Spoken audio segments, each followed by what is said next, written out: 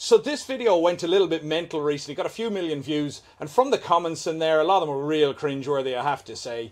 And a lot of people seem to be trying to adopt the one-size-fits-all model to boating and how we should cross waves. So I want to give you just some factors, some variables to think about when you're operating a boat in waves. Now for this video alone, I want to talk about going out in a head sea. So that's waves coming towards you. Now how you operate the boat depends entirely on your boat. So let's talk about an open boat. An open boat is something with no superstructure like I have here potentially, or a bow rider or something like that. Now I am going to have a caveat here. I don't believe that bow riders are necessarily the best boats to be going out in heavy sort of sea state, but if you are in a boat that has an open deck, your biggest risk actually is flooding, water ingress, because you can take a wave up over the bow, it will enter the boat and potentially cause stability issues if you can't evacuate it quick enough. So look, in those situations, you might want to think about trimming the bow up slightly, and you might want to think about maybe taking those waves at a bit of an angle. Now, the reason for that is you actually want to try and avoid the water coming into the boat, and that does give you a bit of assistance.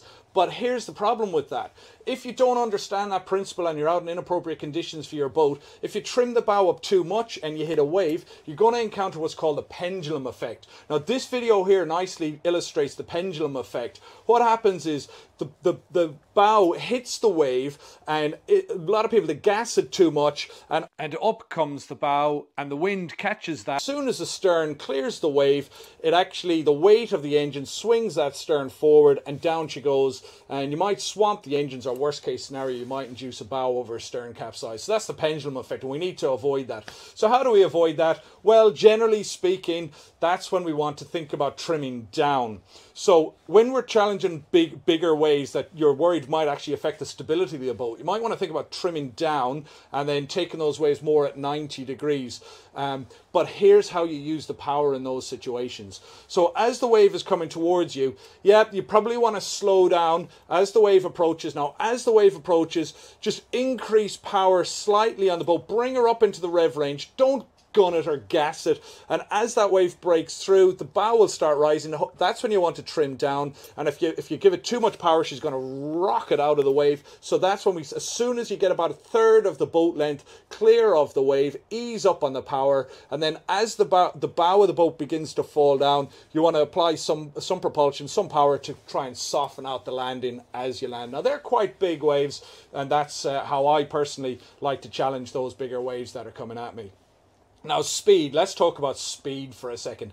Yeah, there's a time for speed, and there's a time for slow is pro, as I say. Now speed generally is used when we're ducking and diving waves, and particularly if you're in predictable sets of waves coming in.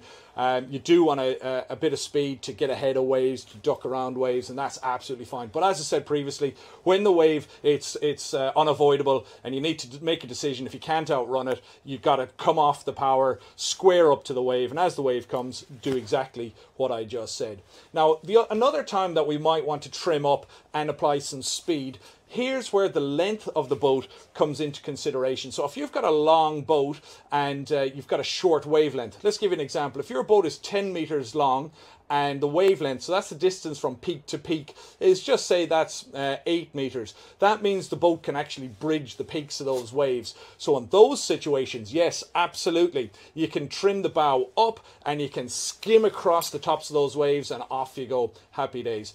But you've got to keep good eyes out, because the consequence of getting that wrong are in this video, as you can see here. So this guy comes out, lots of gas, isn't prepared, hasn't spotted the big gap in the wavelength, and he's just gassed it off of one, and he's landed on the face of the next wave coming towards him. And I can assure you, I've been in that situation, and it hurts a lot. So to come out of an inlet, have a look at this video. This video, they came out way too fast, not enough consideration to the wavelength and how to appropriately challenge those waves. The end result, in fact, was broken ribs and whiplash, which is surprisingly common. So be aware, you've got consequences of coming out too fast. Why not come out like this boat here? Yeah, it's a little bit roly-poly, up and down. Now, we don't want to come out too slow. Yes, we don't want to wallow and get caught broadside by the waves and have a potential rollover over situation. Now, a lot of those inlets, you've got the tide